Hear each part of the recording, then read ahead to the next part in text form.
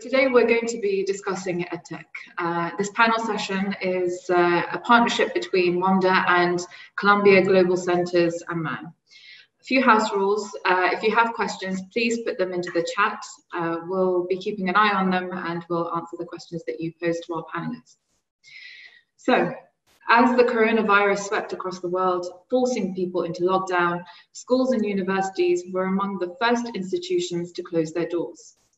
According to UNESCO, 80% of the world's student population, that's about 1.4 billion learners, stayed at home where they attempted to continue their education, much to the exasperation of parents the world over. Schools and universities that had invested in the technological infrastructure had the means to provide distance and online learning. Those with the budgets turned to education technology, and the winners, particularly in the Middle East, were the Edtech startups that had previously faced difficulties in raising investment. Back in 2017, just $2 million was invested in Edtech startups in Mena. So far this year, some $23 million has been raised by Edtech startups, according to Wamda's own research. We expect VC investments into Edtech and Mena will rise to $35 million by the end of this year if the same momentum continues. But now that lockdown restrictions are being lifted and a sense of normality is beginning to return, will the Edtech sector continue to thrive? Do we now have a different understanding and expectation of education institutions? Will the pandemic leave a lasting impact on education overall? To answer these questions, we have on this panel Safwan Masri, Professor and Executive VP for Global Centers and Global Development at Columbia University, Mounira Jamjooom, Founder and CEO of Saudi-based Edtech startup Aanaab and Fadi Ghandour, Executive Chairman at Wamda. Thank you, guys, for taking part in this panel discussion. Safwan, I'd like to start with you. How did Columbia University respond to the lockdown, and what were the main challenges in providing the education to its students? Thank you. So first of all, thank you for hosting this incredibly important topic, and it's wonderful to be a co-panelist with Mounira and Fadi. So Columbia, like most other universities, really had to pivot to online education overnight. In mid-March, it all happened very, very quickly, and within 3 weeks, we had transitioned to online education, offering 9,622 courses to our students across all undergraduate colleges and graduate schools of the university. It has been a very difficult, of course, transition, but it worked. It worked very smoothly, and it did because the university mobilized its resources very quickly, and because we had the technology infrastructure that allowed this to happen. Now, with time to plan over the summer for the next academic year, of course, we have an opportunity to think of more creative ways of delivering education online, so that it is not just a matter of flipping a switch and going from a physical classroom to a virtual classroom, expecting the same experience to be replicated. We have been in the midst of that planning process, unlike other peer universities, some of which have announced, for example, their plans for next year. Cambridge came out very early on in the process and announced that all of its lectures will be delivered virtually until the summer of 2021. The University of California system has announced plans to offer most classes online this fall, with some students returning to and staying in dorms, with variations from one campus to another. Columbia will be making its announcement over the next couple of weeks. What we have communicated so far with our student body and with our faculty, of course, are a couple of important things. One, we don't expect. Yes, please go ahead. I just want to get a sense of what the challenges were initially. You mentioned that there were some challenges. What were they?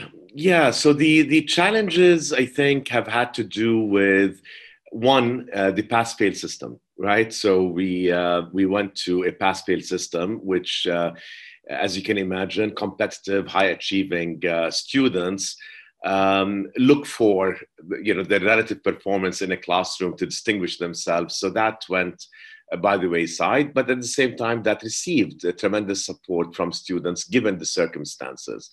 Another challenge has been the synchronous versus asynchronous components of it. So I think, like other universities, we stuck to the same teaching schedule that had been in place through mid-March, where students actually appeared to the classroom in New York on campus. And now many of them were back home, some of them halfway across the world, and dealing with the synchronous aspect of classroom delivery, where it might be morning in New York, but the middle of the night in other parts of the world was another issue. Third issue, and what I've been hearing more about from faculty is, as I was saying earlier, it's the way that you deliver a class in person may have to be adjusted, and in some cases quite considerably when you are delivering it online. How you deliver it, how you interact with the students, how you manage the classroom discussions. All of this, I think, is being taken into account, not only by Columbia, but by other universities. We're going into next year, to the extent that there will be online education, you might use, for example, asynchronous lectures, where I don't have to be on a Zoom call with my professor as she is teaching the class, but then I join her and some fellow classmates in smaller groups, in seminars, things of that sort. There may be things that can be done to complement what happens online that enhances the pedagogic experience. So, the bottom line is, I think we did fairly well in pivoting very quickly across all schools and doing what needed to be done. But if you were to come back in September and apply the same model that you applied back in March, I don't think that that would work as well. Okay. Mounira, how did you react to the lockdown? How did things change for you? For Aanaab, we're specifically focusing on online learning, asynchronous online learning and professional development for teachers. So we actually found that it was business as usual for us. We found a larger number of teachers interested in coming and learning online. We recently learned that just in the past 3 months, teachers spent between 2 to 4 hours a week on online learning programs, which is unprecedented for Saudi teachers before. There were on-demand skills that teachers were looking for, where we had to adapt very quickly and develop like weekly webinars for teachers to learn specific skills, like how do I have effective distance learning? How do I ensure that all my students are learning equally? So there were these fears in the sector that we had to respond to very quickly to our customers and teachers. But for us, it was really business as usual. We saw growth in number of registrations, enrollments, interest in professional learning. And I just want to comment on what Professor Safwan said. I think the fastest growth to moving online happened in higher education.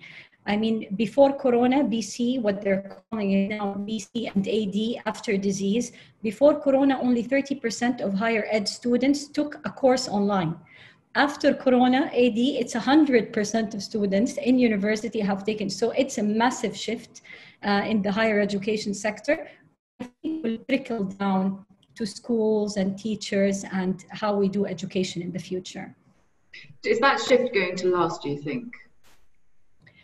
I think the shift will last, yes. I do not think that that the K-12 sector is going to go fully online for a very long time, but I think we will find hybrid models, and we will find more interest in secondary online schooling, which is something we are seeing increasingly, because who succeeded online?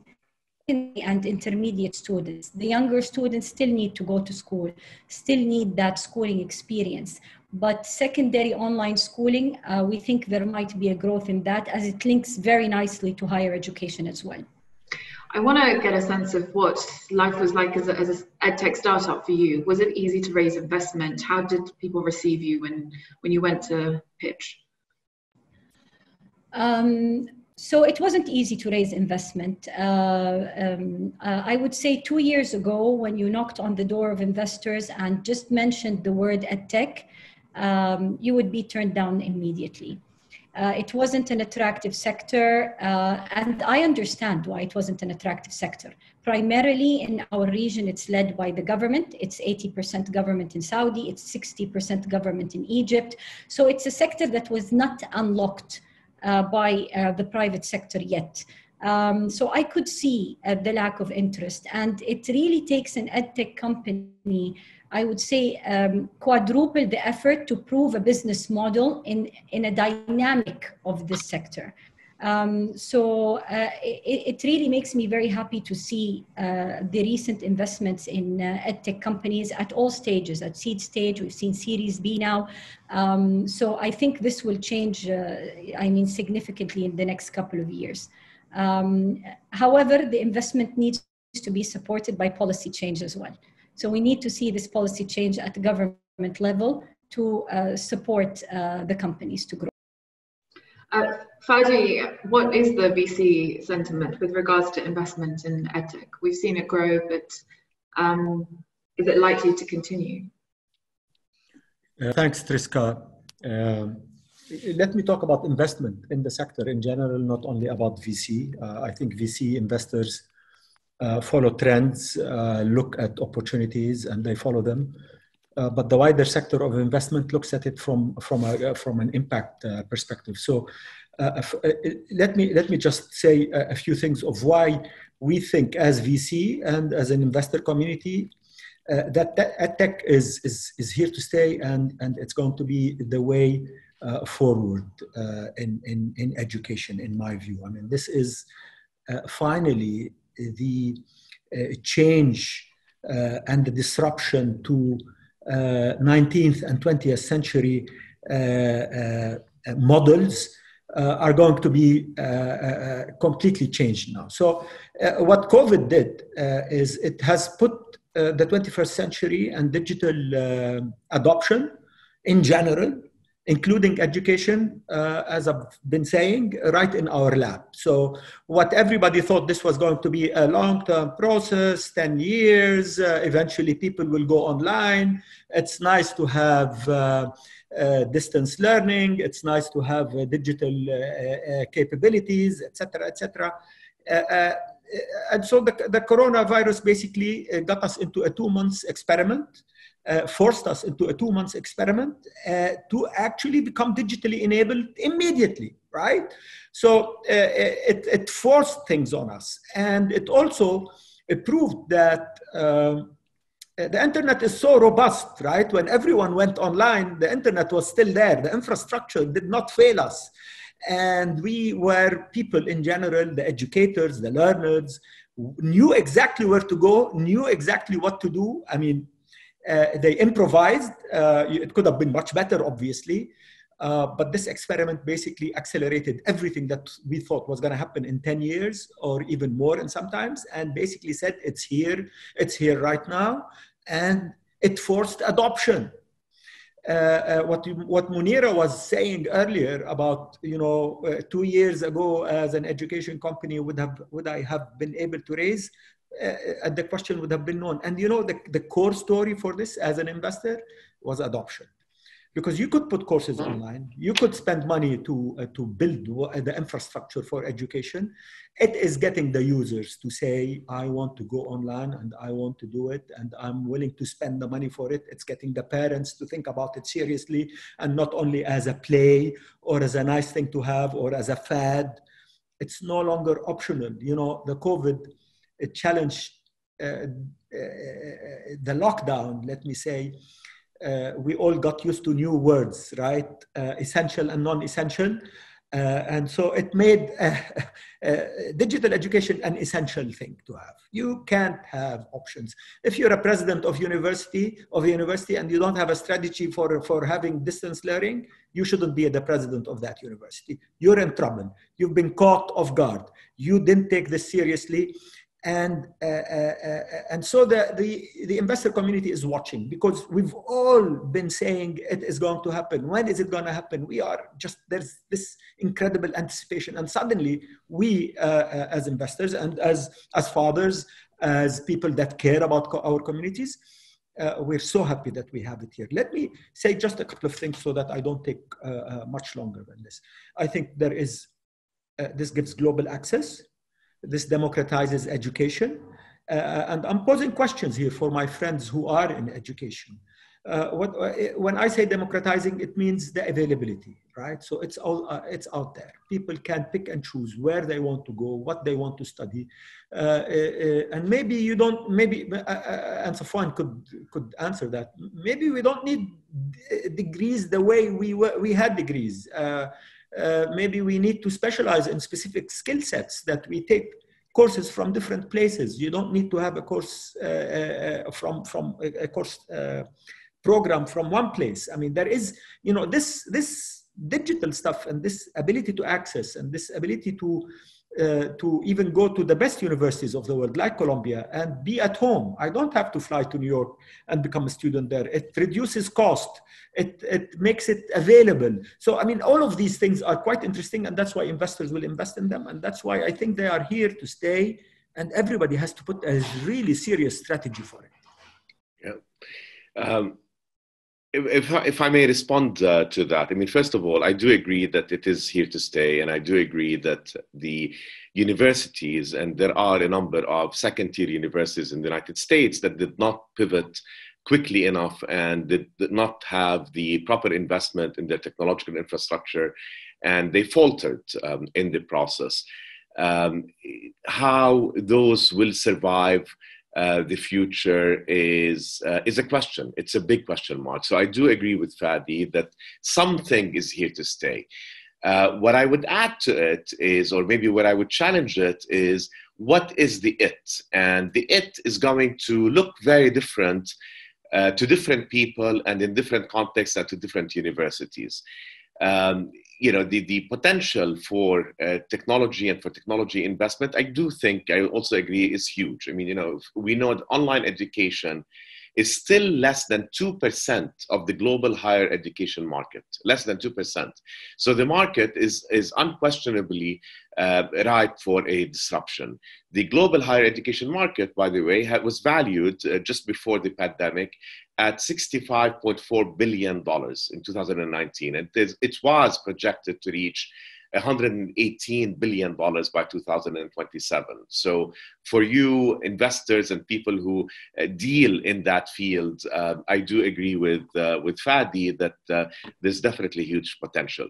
Now, I don't think we will ever go to, and something Mounira also touched on, I don't think we will ever go to an exclusively online environment in education. I personally don't think we should. Okay, there is something that is lost when everything happens online. And back to your question, Triska, is that, you know, one of the frustrations, of course, for students, one of the concerns is what they're missing out on in terms of the college experience by doing everything virtually. I've always believed that you learn more outside of the classroom at a place like Columbia than you do in the classroom. And what you learn inside the classroom is quite substantial. But it is the entire experience of learning how to navigate your way around a community and society and the university, and all of that is very critical. So I want to give... Sorry, do you think that it will actually democratize education, or is it likely to create a two-tier system where those who can afford to go to the university or have access and aren't restricted by travel restrictions will, you know, could be considered the upper crest of education, and the rest of us will have a lower tiered form of education? I think we will have both. I think we will have both. It's not an either or. Online education is meant to democratize access to education, okay? But let me footnote this with a very big footnote, and that is we need to be careful about in considering access. I mean, as it is now, access is not only, of course, you know, geographic and so on, but socioeconomic. Only 40% of students from lower income households in a recent survey have reported being able to get the necessary equipment for remote learning.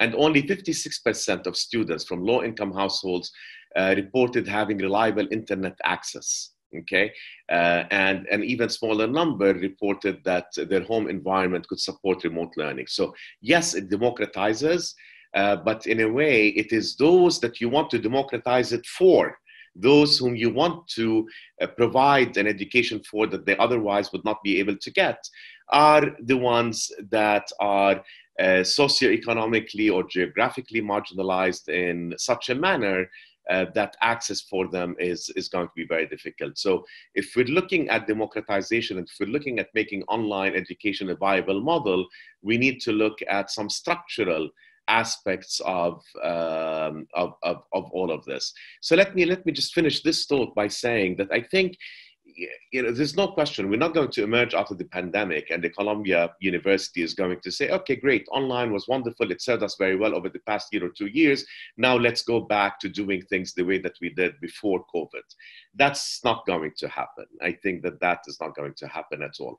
But will we become an online platform exclusively? Absolutely not. I think what you will find is that the hybrid approach is going to be very popular. And to the other part of your question, there will be different tiers. I think the elite universities, hate to use that word, but they are, will continue, I think, along the lines of a model that has been proven and is tried and true, but that will have to become far more adaptive.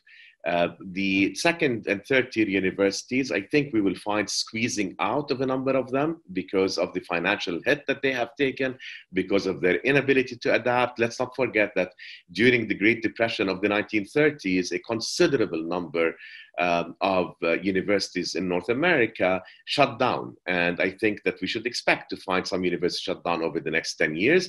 But at the same time, you will find other universities that prove to be robust and agile and technologically savvy that will re-emerge or will emerge to follow along the path that Mr. Ghandour is projecting, and that is to become largely online deliverers of education. Which will shift the entire business model of the universities and schools. Absolutely. It's already being shifted, but we can come back to that. I mean, can universities justify the high tuition fees if you are changing it? For some students, you won't be able to provide the full on-campus experience.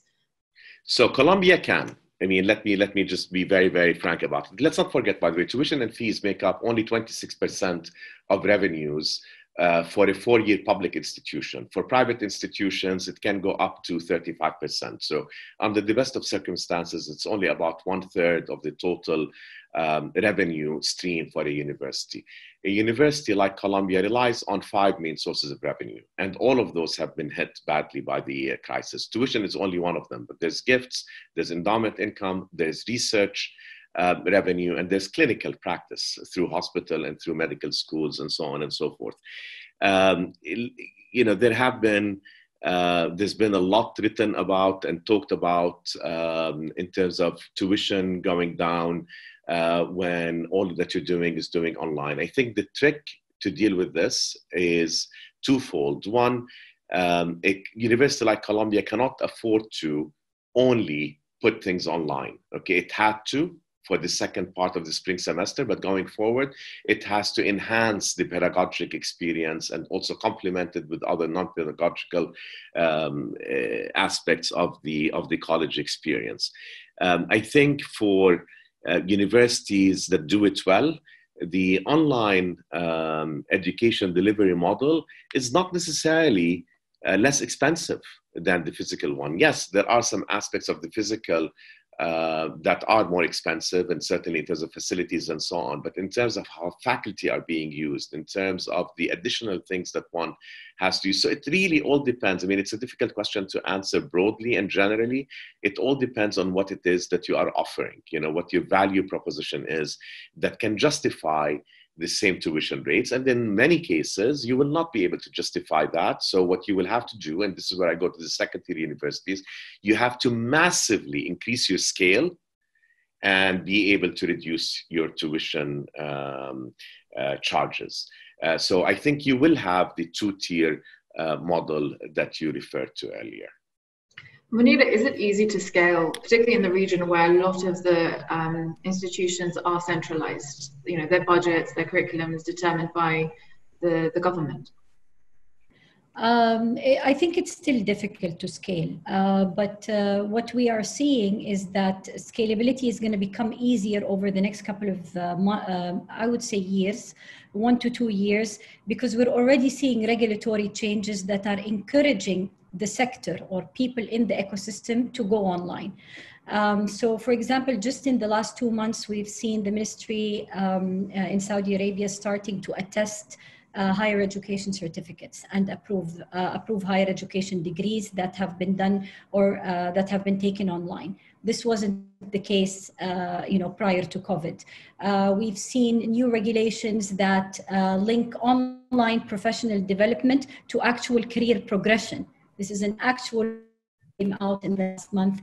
Again, this encourages people to go online and to seek online degrees and professional development. So the more we see enabling policies when it comes to decentralization, when it comes to support, when it comes to public-private partnerships with governments, I think that's definitely to support with scalability and adoption. We still have a key question, at least from our customers, and there is a learning curve that's happening right now. Are online degrees, for example, accepted by government or attested by government? So we're seeing this learning curve happen, and it's only going upward, and we don't see it going backward. Another thing that we expect to see happening is a little bit of decentralization in the sector to allow schools and districts to make their own decisions. So when the government decided to go fully online, there are two decisions to make here. Either you centralize all of this or you decentralize this and you allow districts to make their decision for what works. And you work with different companies to solve local solutions. And we also think that this is going to be heading this way, even with China, the most centralized education system. They decentralized their online learning movement. What they did, they only centralized examination, which is what Professor Safwan was talking about. So Columbia moved to pass-fail, but for the examinations in China, they centralized this through a government system. Other than that, all Edtech companies in China were participating in the move to go online. The other question that I think is going to be important for us as startups in the sector is who is going to fund this digital transformation? Where is the funding going to come from? Is it going to be government funding? Is it going to be investor funding? This is a massive digital transformation you're talking about. So where is the money going to come from? And that's something that we're following, and an important thing to follow over the next couple of years. So yes, there will be an increase in investor funding, but also how government and other private sector are going to play in this specific sector. I want to also comment on what the gentleman said on access. I think access is key. Definitely the online education will enable access. But the two things we need to answer going forward is who's going to give the best learning experience online. It's all going to be about learning experience for the student. Access is going to be there, but how are you going to teach me? And this, by the way, started in 2012. The only thing Corona did is it's a point of no return right now. So in 2012, after the MOOCs, the Harvard and MIT trial with the edX platform, that was transformational for higher education, to say, I'm bringing this elite education to everybody all around the world for free. So they already did it. They did the test. They were learning about what the best learning experience online should look like. But today, this is where the innovation will happen. And this is where the real EdTech players will emerge. Do you think that was successful, the Coursera, edX? I mean, the course completion rates were very low. And it just tended to be the same sort of middle-class people who already had university degrees that were doing these courses. So was it the right way to actually increase access? I think it went in stages. So it was successful when it started. It was this new hype. Everybody's learning online. You had higher completion rates. We are seeing the completion rates definitely fall, sometimes below 5%. And the key question now, so it was successful to an extent. And what we're seeing with these business models is they're shifting to corporate training. So if you look at Coursera, it started with free online, free education for all. Then they went to verified certificates. Then they moved to corporate training and membership. So the business model is shifting and shifting very fast. So from 2012 to 2020 to test all these business model, it's shifting very fast because they're all trying to find the right learning experience and how. Fadi, how important do you think is the private sector's input into the actual curriculum? It's huge. I mean, look, this is not only disruptive for university students or for school teachers or students. This is disruptive for anyone that is in the business of learning, of acquiring skills, of acquiring knowledge. It's changing everything, and I guess, you know, with corporates, it's going to be a different ballgame because, you know, there is what Safwan was talking about earlier, the campus experience, the life at university experience, what you learn over there. I mean, for me, if you ask me what you learned at the university, the only thing I remember is that I had fun learning. I was in Washington, D.C., enjoying life and learning things that I didn't learn when I was in Amman. So, I mean, that learning experience, I still remember. I remember a few teachers here and there, with all due respect to teachers. But yes, the interaction with the students and that is where people move from being teenagers to becoming adults, and that's huge. You can't take that away. But for corporates, it's a different ball game. I mean, they have their own campuses, their own work environments, but giving access to knowledge to their employees, to their people on a global basis is essential. And that's why you probably see more adoption. You probably see business models that make more money because corporates will spend money, will tell their employees that they have to go through these courses, etc., etc., etc. So there is that deep pockets that allow you to do that. But let me just comment on a couple of things relating to education, investment, infrastructure, you know, back to access, back to digital divide, back to digital connectivity. So look, I think what Corona is going to do for us is it is going to bring the digital access story right to where water access is and electricity access is. It is becoming a human right? You cannot. Governments, I think you will suddenly see now SDGs being adapted. You know, United Nations like these fads and whatever. World Bank will say, oh, it's a human right now that you have to have access. And all governments will start running. I am going to have, you know, equal access for everyone digitally. And everyone will have an iPad or whatever so that they can access line. There is no escaping that, by the way. I mean, it's there. And no government can actually be out of that process, because at the end of the day, if you're saying from KG1 to KG5, you must have all our kids. It's what in the Constitution to have access to education. Well, you have to have access to digital education now as part of your Constitution as a country. So you will find that debate going online. I mean, there's no question about it. Right. Who is going to invest in this? It's going to be two-tiered, right? Two-tiered. I mean, look at the traditional tech investing.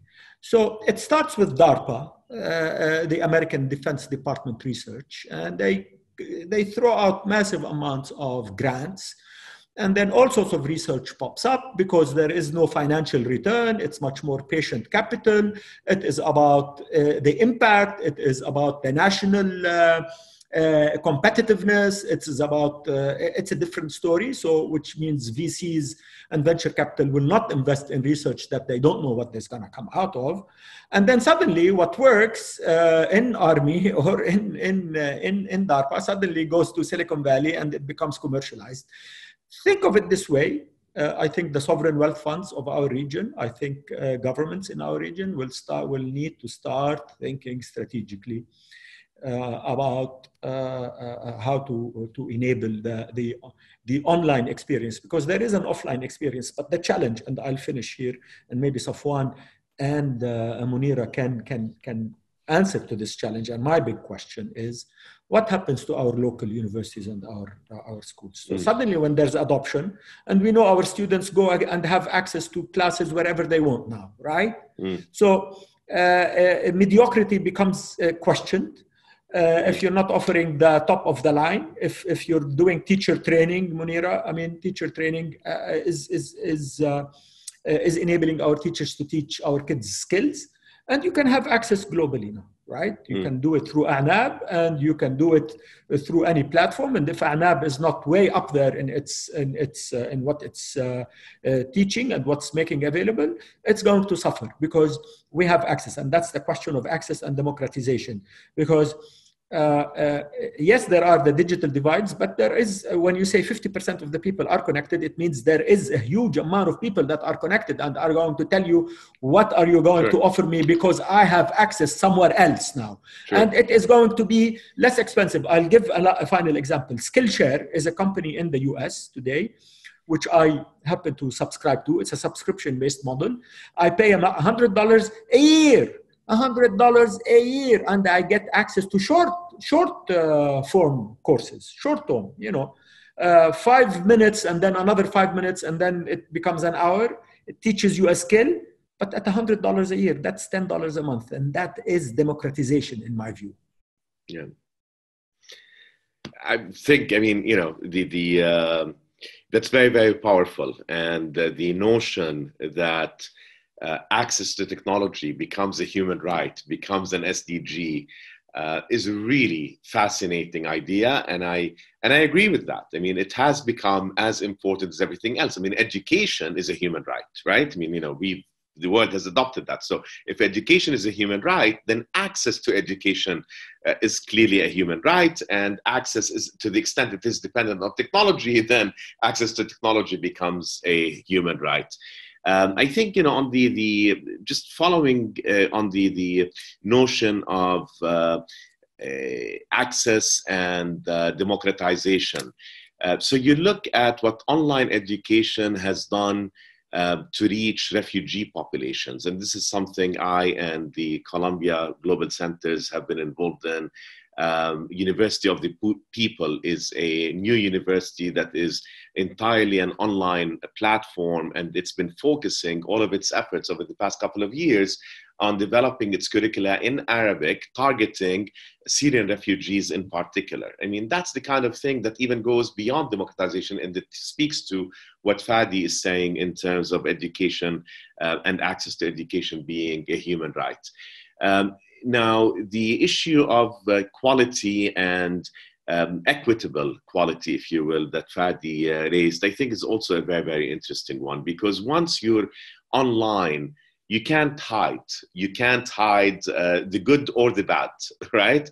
And so there has already been a shift that I see towards leveraging, for example, the best educators in large platforms online. So, within the same university, but I think we will increasingly see that across universities, and especially in the K through 12 education system. So, if Mounira is the best teacher alive of chemistry, okay, with virtual learning and virtual platforms, I can make sure that millions, not tens, not hundreds of students have access to her.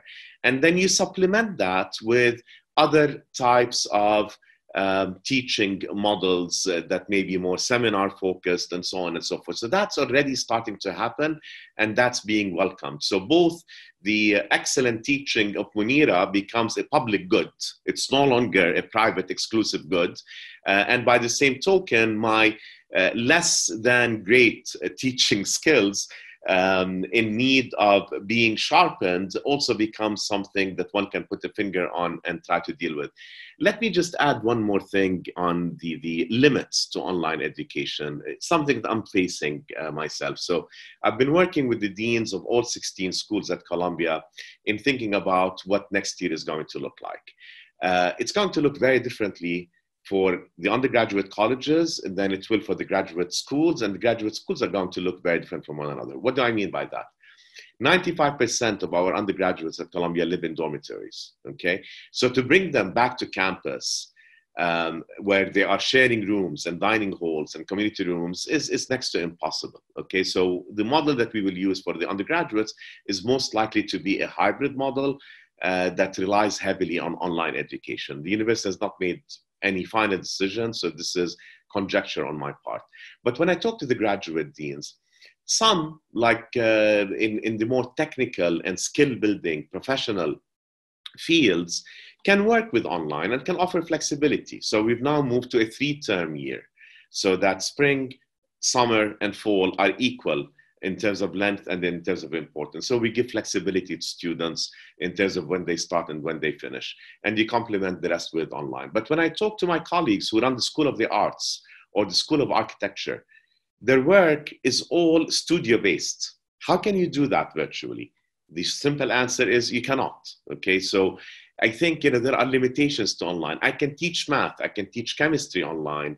Much more difficult to teach some humanities courses in music, for example, or in art online. So I just wanted to throw that out there to say that to go back to the original theme that you brought up, which is the multiple tiers. I don't even want to say 2-tier. There will be multiple tiers in higher education as a result of this.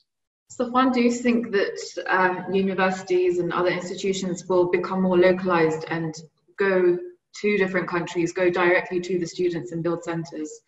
Yeah. And become another revenue stream as well? So I'd like to say that we anticipated Corona 10 years ago when we set up a network of global centers around the world. But whatever it was, the vision that our president had 10 years ago to set up these centers around the world, I think was prescient. And I think the short answer is yes. We need to be out there and reach students where they are. You look at international students who across Columbia make up 26% of our student body. Okay, it varies from school to school, but it's 26% of the total. International students are not going to be going to the United States or to New York in the fall. I just don't see that happening. New students, visa restrictions, travel restrictions, all that kind of stuff. So what we're doing is leveraging the 9 locations we have around the world and exploring pop-up centers in places where we do not have university presence, depending on local conditions vis-a-vis the pandemic and the environment and so on. We're trying to be creative in terms of offering opportunities for students to come together to also compensate for the non-pedagogic aspects of the campus environment. It's not the same as being on campus in New York, but if I go to Reed Hall in Paris, and I'm around other students from Columbia University who are congregating there, and we are involved in and engaged in different campus-like activities, then that will help compensate for this. But Fadi asked a very important question. Maybe Mounira can talk about this, is what happens to the local university when more online? I mean, my brief answer is a very hopeful one. Hopeful, but not entirely optimistic, that will raise the bar. That will raise the bar.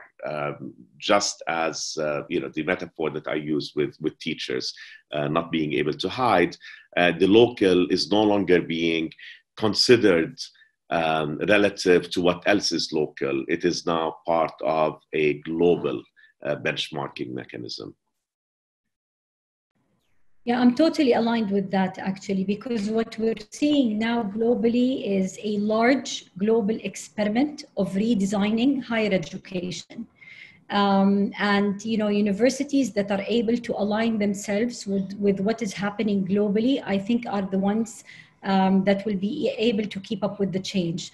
They were talking about this just last year, but no one really paid attention to the articles that were written about this. But they were saying, higher education is kind of going to be like Netflix. It's going to be bundled and unbundled into smaller and modular courses. And really nobody paid attention to any of these articles, but it was going to be on demand. It was going to be shorter. You were going to bundle specific courses together to learn specific skills. Today, there is a large experiment of redesigning higher education to fit that on-demand modular approach that we see happening.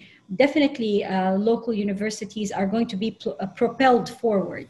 And they need to be supported by their local governments as well to do that, either through the right international partnerships or the right private sector partnerships, because our universities, at least in Saudi, I'm talking, they are large universities with large number of student bodies. And if they are unable to keep up with this change, it's going to really affect their growth and development. We are seeing a lot of programs now that are very learning to earning, very focused on technical and vocational training as well.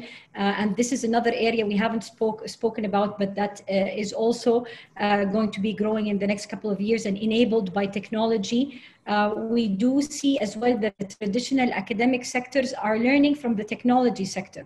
So for example, you have the, let's say the cybersecurity short programs that are bundled nicely. Other academic sectors can, follow these type of, programs that directly lead to employment. So we see that happening a lot as well in higher education. Basically, there's going to be a restructuring of the whole sector. Some schools are going to go out of business for sure. We've seen it, at least in Saudi.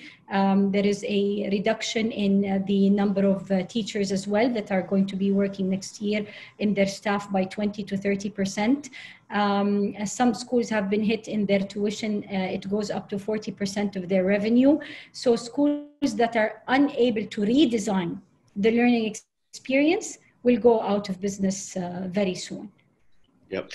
On sorry, go ahead, Fadi. I just wanted to say a couple of things. One, this is what disruption is all about. When you say schools are unable to catch up and change their business models, we need to call them business models or sustainability models. That's a huge question, and it disrupts a lot of people's lives. So you need to pivot to something else. But what I wanted to mention here is what Safwan said about pop-up centers. That's fascinating, right? So that's exactly what I'm saying when I'm talking about democratization. Imagine, so let's assume, I hope not, inshallah, that this pandemic thing takes a couple of more years because we can't find the vaccine, right? And imagine that you at Columbia are going to have these pop-up centers, and there's all sorts of new experiences that you didn't know about before, because you can't do these experiences. They are forced on us, and so you have to actually dig deep into them and make them happen. So, and then what happens when these things work? Right? When these things really work and people love them, and so what happens? So am I gonna have, will you ever say no more pop-ups?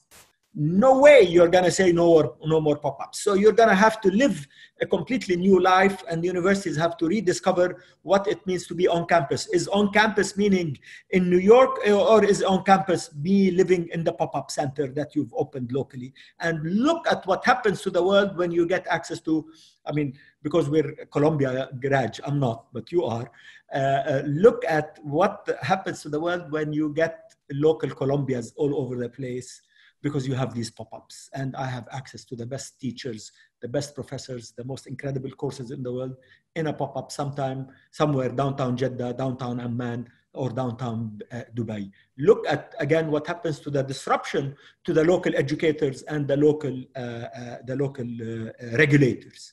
I end here. I think we should open it up for maybe some of the people, because there's some good questions out there. Yeah, so we have a question from Shamima, who says, we all agree education and its process should change. Who should be driving that change or innovation? The government, teachers, or students?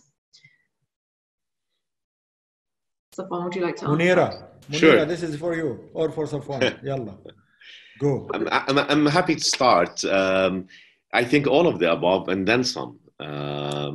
Change is rarely led from one corner, right? It has to happen on all levels. I mean, and to use an example from outside of education, when we look at the Black Lives Matter movement in the United States, we just had a webinar on this yesterday, and one of the conclusions is that structural changes have to take place for cultural changes to take place. That requires education, that requires societal changes, that requires changes in terms of how the judiciary deals with these things, employment, police reform, and so on and so forth.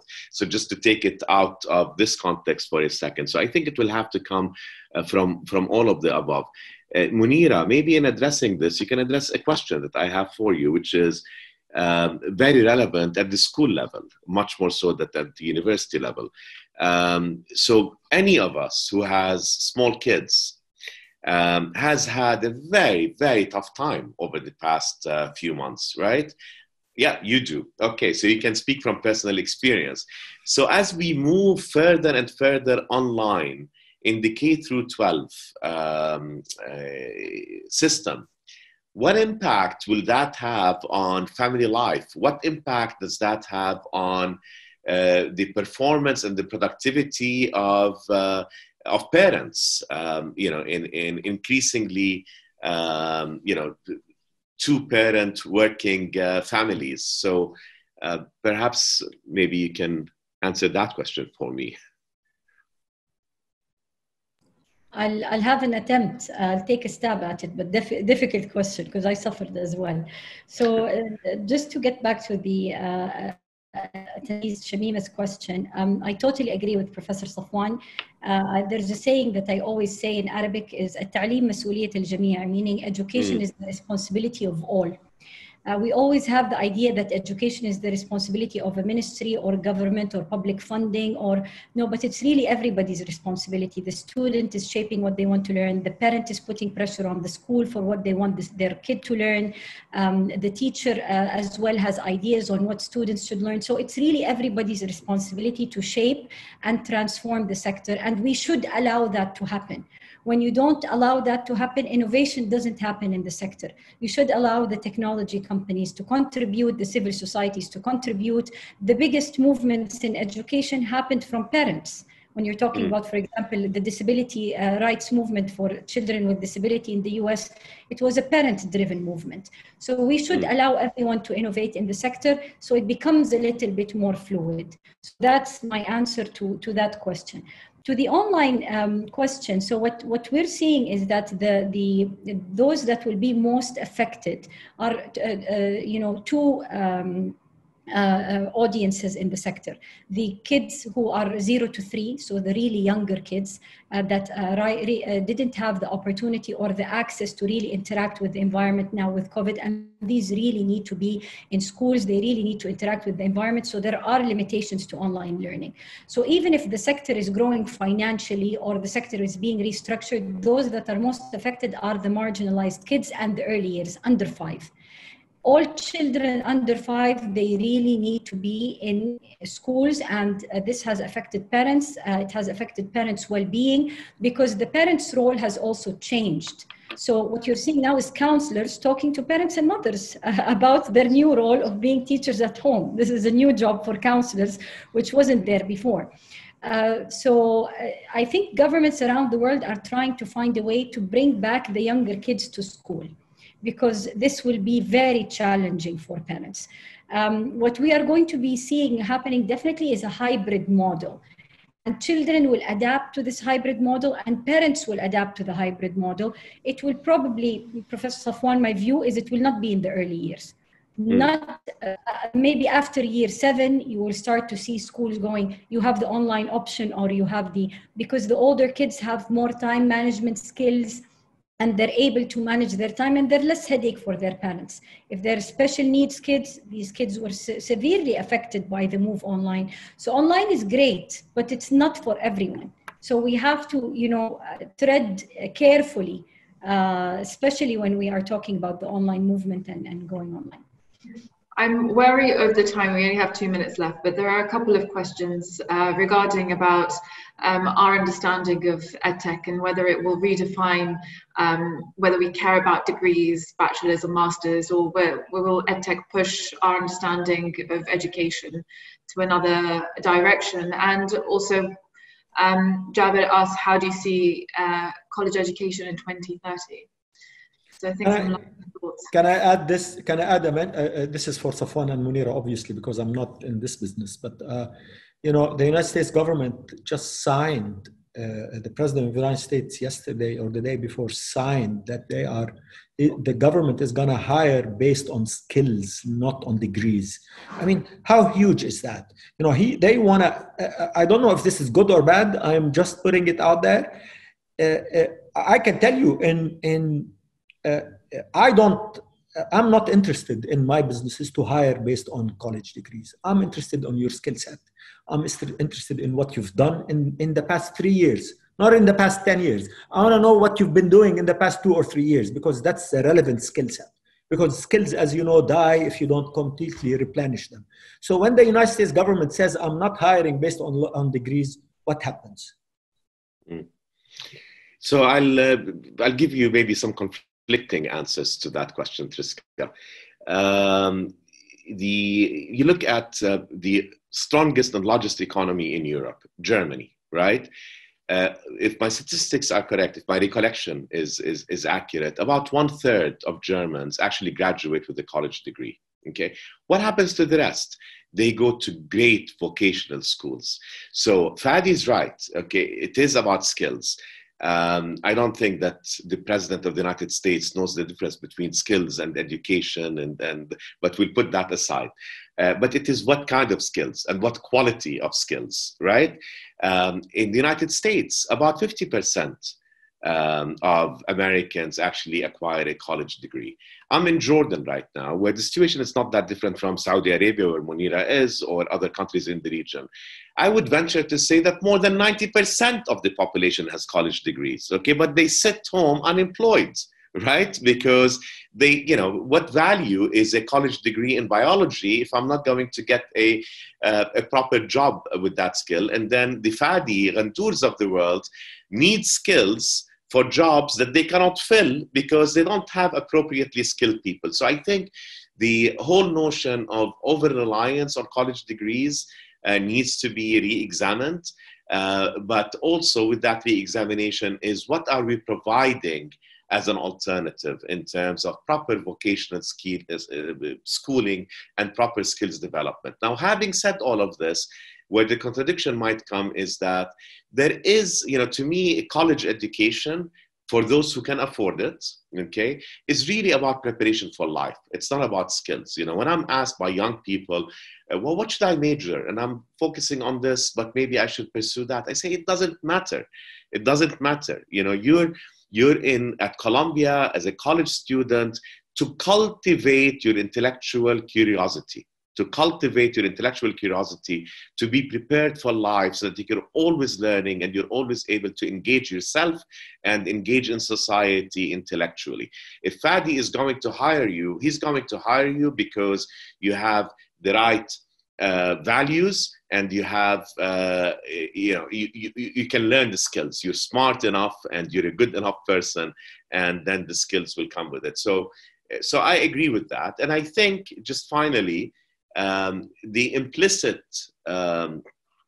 conclusion in this is, because there's this huge disruption, and because the whole question of pursuing a college degree at this point is being put to question because of the disruption of Corona and because of technology disruption, those questions I think are going to be more in the fore, and hopefully there will be less focus on a college degree for the sake of a college degree. And I'll stop there. Mounira, you want to add something? Yeah, I just have a question actually for Professor Safwan, is how are colleges measuring skills? Because this is what we want. It is about preparation for life, but I think the next shift for college is going to be about measuring skills, telling me that your graduate exactly what are the skill sets that they have. And I think that's where colleges didn't get it yet. I mean, I'm a Columbia grad, Oxford, and they still didn't measure my skills. I just have a degree. They didn't tell me what skills I have after graduation. I know what skills I acquired, but it's how our colleges and universities going to be measuring skills in the future? Yeah, that's a great question for which I don't have a good answer, I don't think.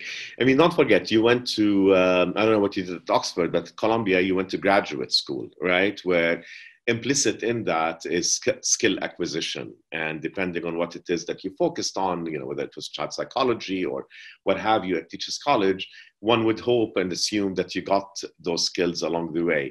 But, you know, are we going to have an exit exam I don't think that will happen, just because of the way that universities are to some extent stuck in the way that they're doing things, and because of the scale issue. But I think, you know, somebody like Fadi, a business person, would tell you the best measure of skill acquisition is employment. You know, if you enter the workforce and you're not skilled, that kind of information will find its way back to the school from which you graduated, I think, over time. And so there is a self-regulating, market-regulating mechanism that I think keeps universities on their toes. Business schools, where I spent the major part of my career, we relied very heavily on what the recruiters were telling us about the skill set that we are graduating and sending their way. All right, I'm afraid we're going to have to wrap up here. Thank you to our panelists, and thanks to all the attendees, and to the Columbia Global Centers Amman. I'm going to end it with what Shamima has said, which is the answer is lifelong learning. I think with EdTech, we're going to be forced to constantly upskill and reskill. So thank you all once again.